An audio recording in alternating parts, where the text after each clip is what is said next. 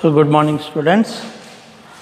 In last class we have discussed the evidences for the physiology as well as the embryology. Now we are going next one, that is evidences for the paleontology.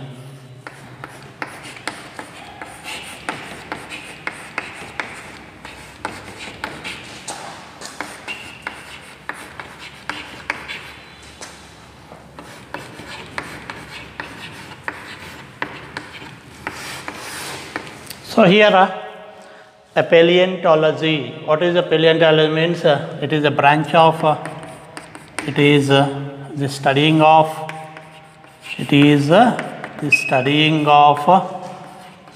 of fossils, fossil remains, studying of fossil remains which they acts as a documentary for the evolutions. So these are acts as a documentary of an evolution. That means here studying of fossil remains which acts as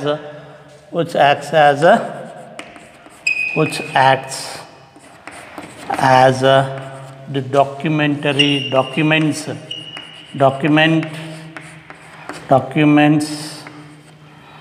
of evolution. So such type we can call them as such type of branch where we'll studying we can call as a paleontology. That means here we are studying fossil remains. That means fossils means these are formed on the earth surface. The word fossil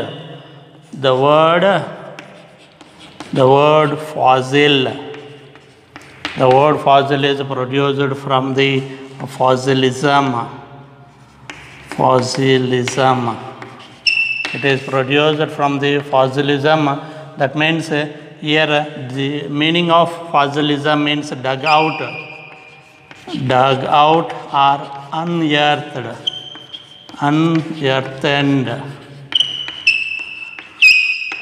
So here the word fossil remains, that means the word fossil is produced from the word that is fossilism. The meaning of fossilism means it is dug out or unearthed, that we can call as fossils. These fossils which are presenting, they are presenting on the that means these are presenting in the form of fossilizations. These are presenting in the form of a fossilization. So here what is this a fossilization means the process of formation of fossils and occurs only under ideal conditions. That means formation of the process of formation of fossils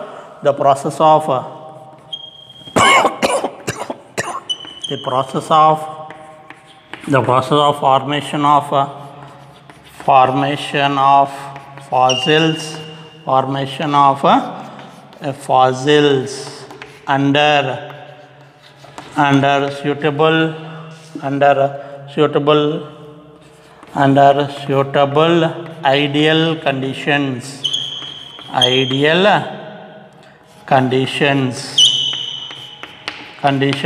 then it is called as the fossilization. So here the fossilization, that means these are presenting how these are fossilization is taken place, means these are taken place in the form of a sedimentation. These are formed of a sedimentation. Here the sedimentation means these fossils which are presenting, they are dug out.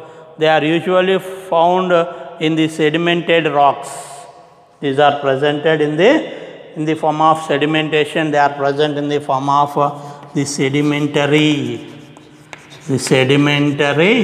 rocks, where these sedimentary rocks will be presenting in rivers, lakes, ponds, as well as in the lavas or in the oils or these sedimentary rocks are presenting in rivers, lakes, ponds, as well as here oil, lavas, and also they are presenting on the resins, that is produced. The resins means the gum producing from the plants.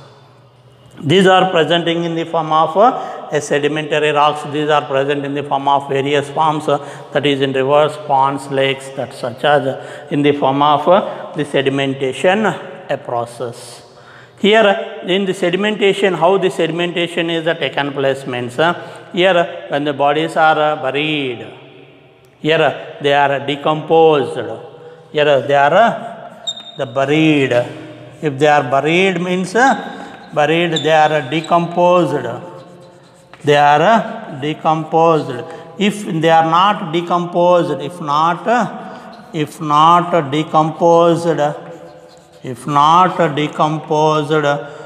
decomposed, what happens? These are formed in the form of decomposition, where these are entered into the rocks. That means these will enter into the rock formations, where the plants and animals that are buried, that here the rocks are filled with sedimentations. So that here a layer by layer, that means year by year, here it helpful for the formation of the sedimentary layers. Here it forms the sedimentary, it forms the sedimentary layers. It forms in the form of sedimentary layers year to year, so that here it helpful for the formation of a fossil remains. So here one layers of layers which are presenting, here the oldest layer is that means what is the bottom layer. That means these are presenting in the ponds or lakes or rivers. Here these will form, when these and they are becomes layers to layers. The oldest is that means the bottom layer. The bottom layer is oldest layer, and top layer is the latest.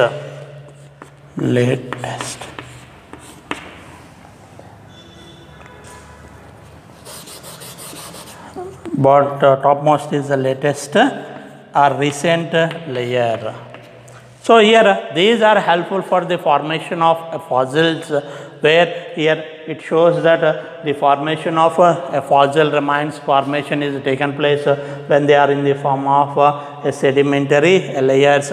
In these layers, the oldest bottom of the layer which is presenting is the oldest layer, and the topmost layer which is presenting is the latest layer, where these are depositing of plants and animals, where here it shows the fingerprinting of the plant and animals and showing the ancestral characters of the organisms, where it shows an evolution in an organisms.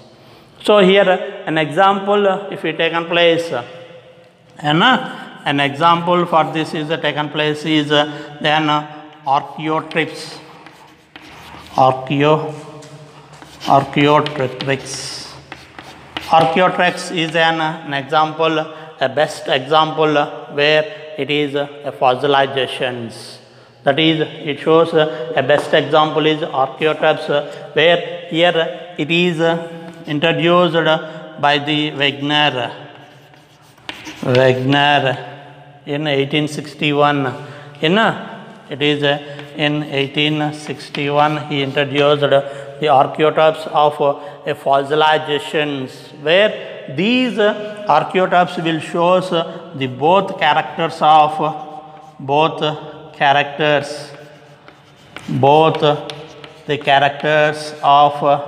the reptiles and the aves characters. So here the Archaeopteryx will shows the both characters of the reptiles and aves, and also here it shows a connecting a link also will shows here. By means here it showing two different characters are presenting in only one organism, so that here we can call as a connecting a link which I have studied in the last class. So here the reptilians and Eve's characters are taken place, so that here will shows in an example where this is presenting in a Mesozoic era of this period, and also these mainly they are present in Jurassic period. These are presenting in a Jurassic period. In the Jurassic period, where here it shows the both characters of reptiles and Eves, where that is called as an archaeotrips. Here the reptilian characters means here it consists of a complete set of teeth are presenting, the scales are presenting, and the bodies look like the lizards. The body is look like a lizards. Here the scales are formations, and also the skeleton formation is an exoskeleton formation is taken place. But in Eve's characters, here the big formation in an Eve's, here it shows that a big formation is taken place, and also here will consist of the the forelimbs which are presenting, these are modified into wings. And also here they are modified into wings, where here the muscles, the skeleton is filled with an air also. So here that means here the bones will consist of pneumatic bones are presenting. So that pneumatic bones will helpful for the avian character.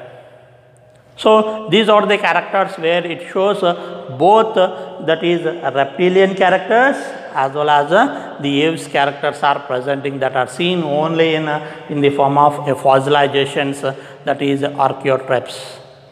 This is an example where we can see in a Jurassic period, we can see this type of organisms which is extant in the form of fossilized remains. So with the help of these skeleton fossilized remains, we can observe or we can know the characters of a reptilian as well as an Eve's characters are taken place.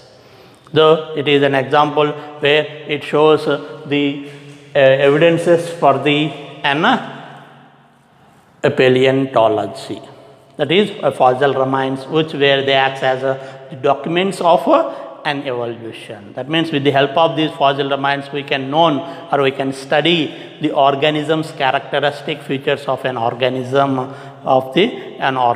we can study, that is through the paleontology. So here this organism, that is archaeotrips, will shows that an evidences of the ancestral characters of an organism, and also shows a connecting link between the reptilians and an Eve's characters also.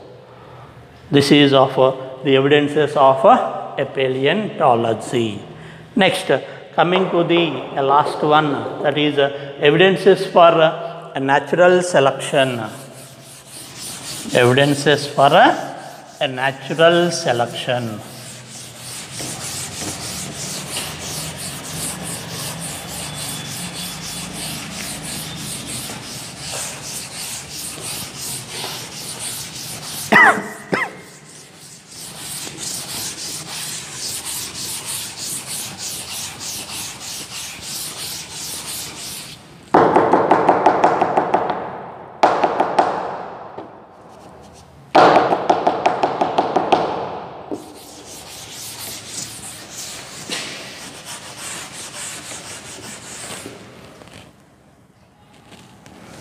Evidences for a natural selection.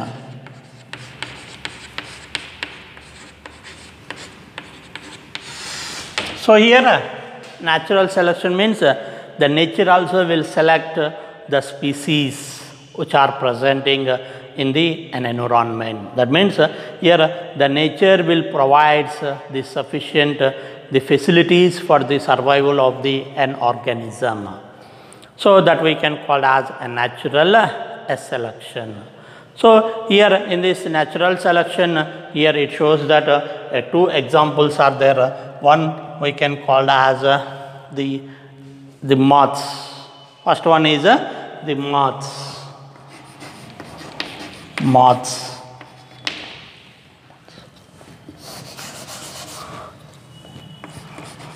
Moths.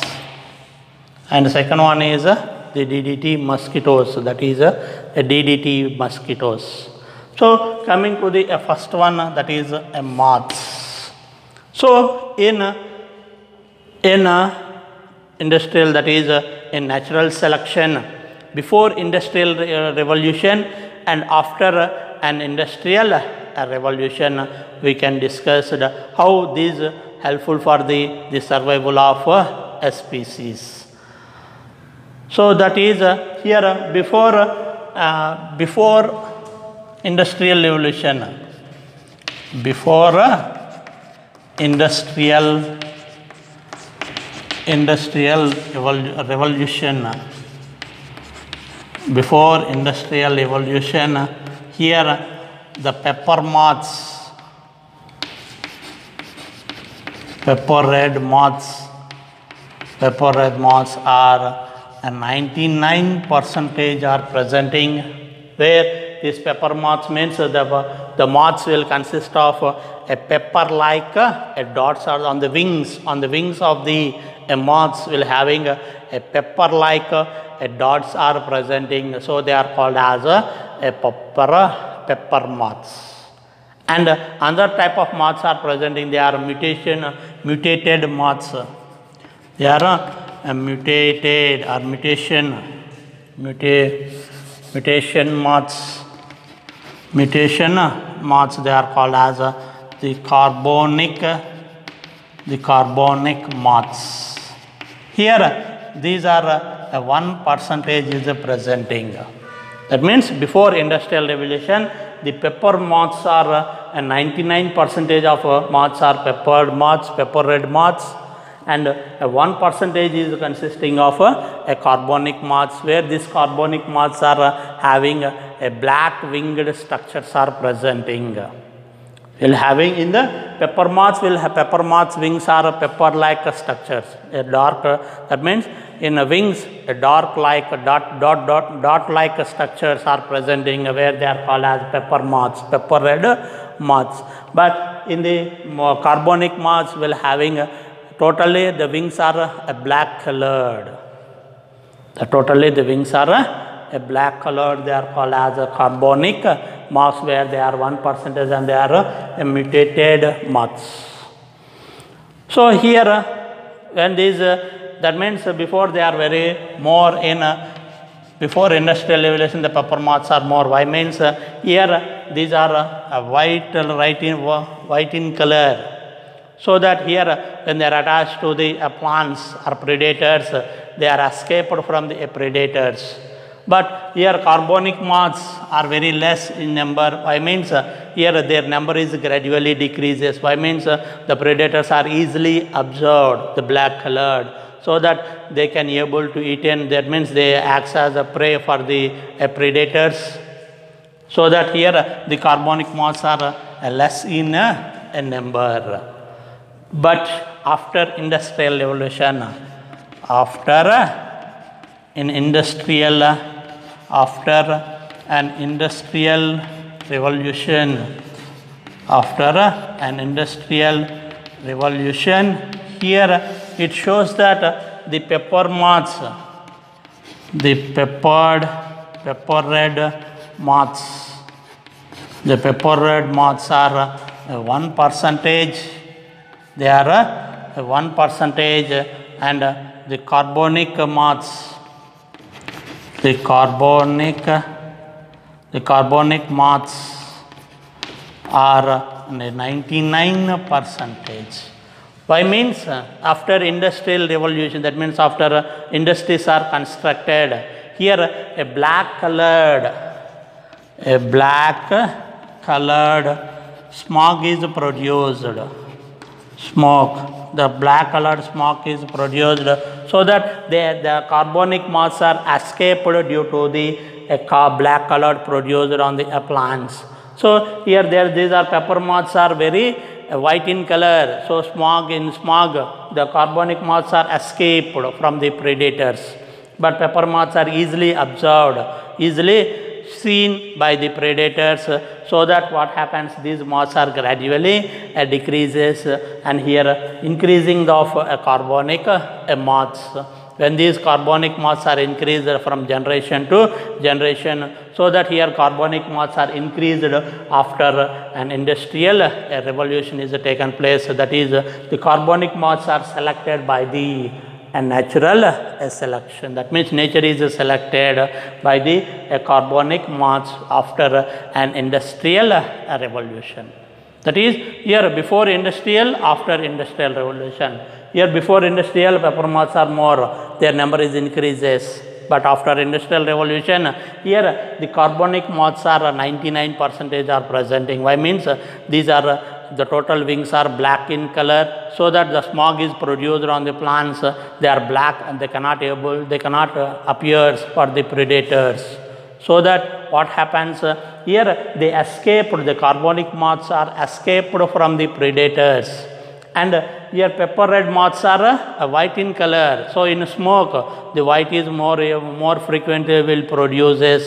So that here the pepper moths are gradually decrease their number, and where here carbonic moths are increased, and here it helpful for increasing. That means here survival of carbonic moths are more. That means survival for fittest is more chance of the carbonic moths, so that these moths are increased from a generation to the generation, which are selected by the natural selection. The nature is selected by the carbonic moth after an industrial revolution. This is an example, a best example that takes place by a natural selection. So here we can call as that is pepper moths as well as the carbonic moths. That is an example of the natural selection. Second one, if you see in the second one, that is taken place by the mosquitoes with DDT. Mosquitoes, evidences for mosquitoes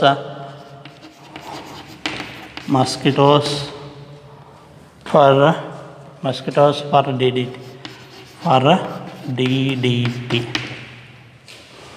So here these are also same, the mosquitoes, they are resistance mosquitoes for DDT. That means here two types of the mosquitoes are presenting, the resistant mosquitoes, resistance mosquitoes of DDT. DDT is 1% before invention of DDT. But here non-resistance,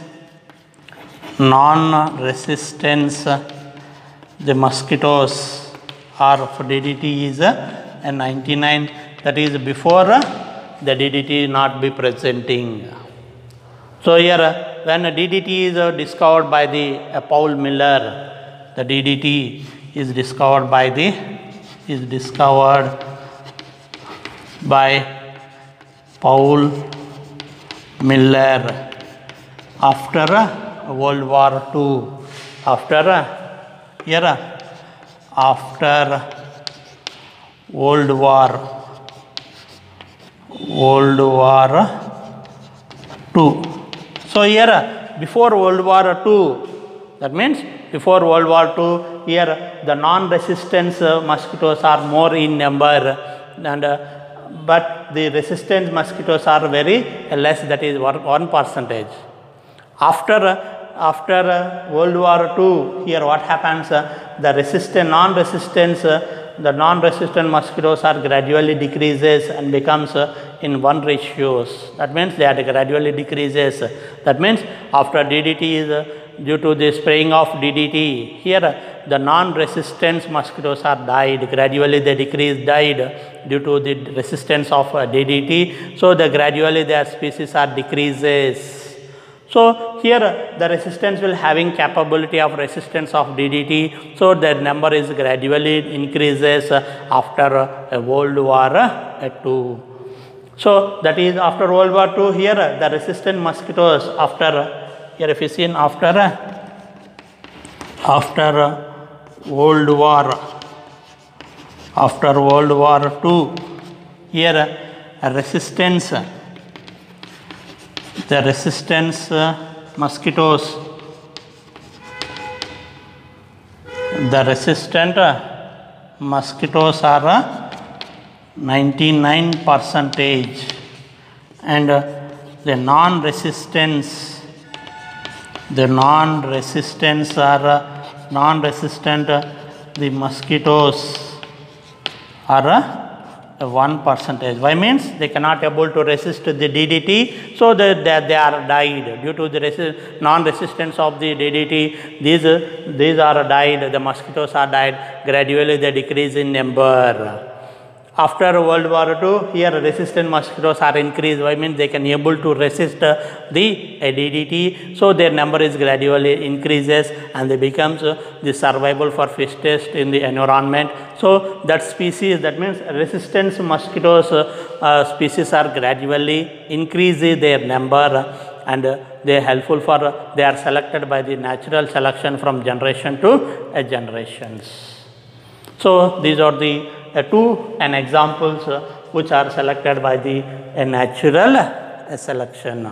That is, one is moths, that is carbonic pepper moths, and second one is mosquitoes, that is resistant mosquitoes as well as non-resistant mosquitoes. So that here next one, that is an adaptive radiations, and also in next class we will discuss the adaptive radiation and the modern theory of Darwinism, that will be discussed in the next class.